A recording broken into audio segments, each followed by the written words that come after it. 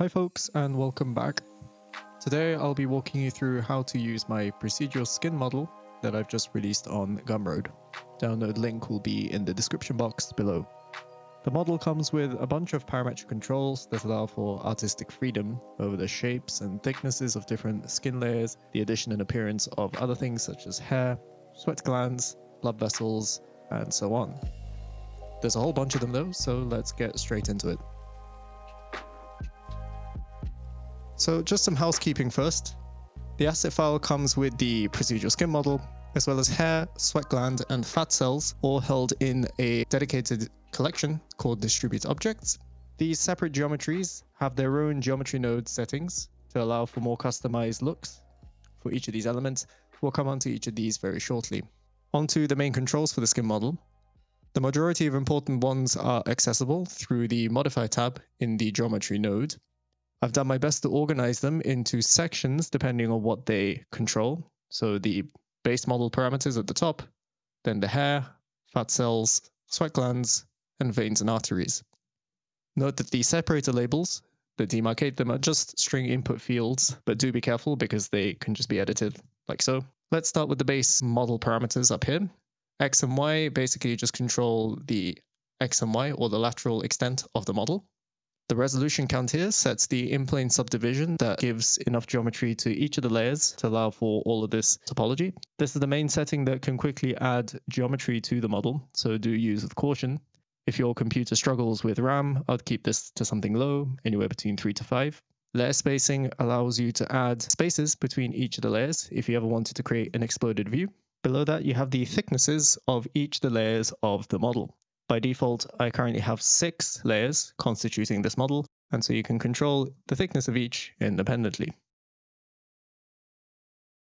So beyond that, there are several additional layer-specific parameters that aren't exposed in the modifier tab, and so these parameters are basically the material applied to each of these layers, and then some parameters that control all of the interfacial topology. In order to control these, you need to come to the geometry nodes modifier itself, which I have open as a window beneath the model. You want to come to the blue box titled Layer Specific Parameters. Here you'll find a bunch of nodes that create each individual layer. The first node here, called Top Skin Surface, is used to create the initial top layer of skin, and only the top layer, not the actual layer with the thickness. For that, there are 6 further layers, each called Build Layer, which adds thickness and also defines things like the material applied to these 6 layers. Just briefly looking at the top skin surface, the things that you have control over are the scale, the strength, and the roughness of the topology. And then, of course, material is just the material applied, so self-explanatory. Let's then look at the Build Layer node. So again, the material, self-explanatory. I should mention that all of these materials are currently optimized for cycles, not for EV. Next, you have the Fill Top option. By default, this is disabled, but essentially, without this enabled, and I increase the layer spacing, you see that all of the layers, individual layers, don't have a top surface. And the reason for that is just simply, again, to avoid unnecessary duplicating of faces when the layers are touching each other. But obviously, should you ever want to create exploded views like this, you'll want to enable Fill Top for all of these different layers so that you actually have solid layers of material. The next option here is this checkbox, Independent Face Control. So let's take the uppermost layer just as an example. And so with Independent Face Control disabled, and if I look from the side, might be easier to see if I increase the thickness, you'll see both the top and the bottom surface undulate the same way. Basically, the surface topology of top and bottom faces track together. Whereas if I enable Independent Face Control, now they do not track. And so I can apply whatever interfacial topology to the bottom independent of the top. And so if I open up the independent face control options beneath this tick box, you'll get the controls to control this bottom interface. So I can change things like, again, the roughness, amplitude to control the strength, and the scale to get whatever look that I want. So for certain layers, this independent face control is disabled. This is for particularly thin layers that I really just want to be same thickness all the way across the layer. And so I want both top and bottom interfaces to track with each other. But then for more thicker layers, for example, the dermis layer, I have independent face control enabled by default. So coming out to geometry nodes, let's come back to all of the additional things that you can apply to this model. So again, we have the hair, fat cells, sweat glands, veins, and arteries. And they all generally have the same format in this modifier structure, They have a tick box at their top, which allows them to be toggled on and off. By default, I've only got the hair enabled, but you can enable the fat cells like so, and the sweat glands, and also the veins and arteries. For each of these additional items, the settings below the enabling tick box are fairly self-explanatory. You have an object input and a material input. Then factors such as the density, seed are both just parameters to control how these objects are distributed, and these are common across all of these additional items. For some of them, such as the hair and the sweat glands and also the veins and arteries, you'll have an offset value, and this offset is just simply a Z offset. So you can have more control over their positioning within the layers. In the sweat glands option, there is an additional parameter called cull factor. This is just an additional toggling handle to be able to control the density of sweat glands that are distributed around the sides. Finally, we have the options for veins and arteries at the bottom. This allows you to generate a layer of these blood vessels that sort of wrap around and track with the dermis layer. So if I just make the dermis layer thicker, for example, you'll see that these blood vessels sort of vaguely track with it.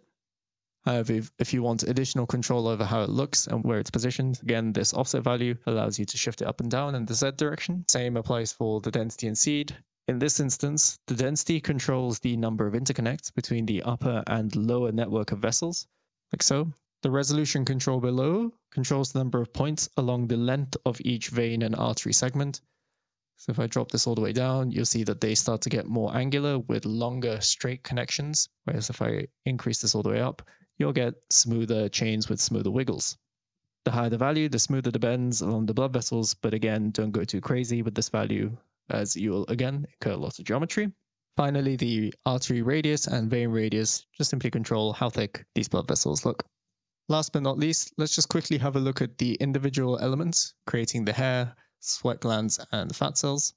If I open up the distribute objects collection, the fat cells are just simply created from icospheres, and you can see them distributed here along the fat layer. And so the radius and subdivisions just correspond to the basic controls for an icosphere, together with the shade smooth option. The option for the hair just has a control for the end radius, and this controls how thick the hair is at the root. And so if I increase this, you can see that I get a fatter cross-section at the root. There is a default variation in radius along the length of this Bezier curve used to create the hair. And if you wanted to get something more complicated, you just need to come to the geometry nodes for the hair and come find the float curve option. This will allow you to change how that radius tapers along the length of the Bezier.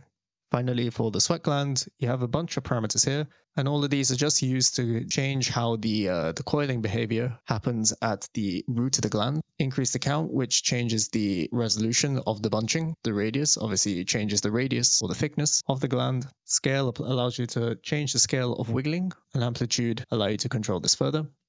And of course, just to mention, the materials for all of these layers are held in the Material Properties tab, like so. And you can come and control all of these later if you wish. And with that, that's basically everything I got on how to get started on using this model. Of course, the intention for this was to be used for educational and or general illustration purposes, so it's not necessarily scientifically accurate per se, straight out of the box. But anyway, I'd love to hear how you end up using it if you do. As always, please leave a like and a comment if you found this video useful.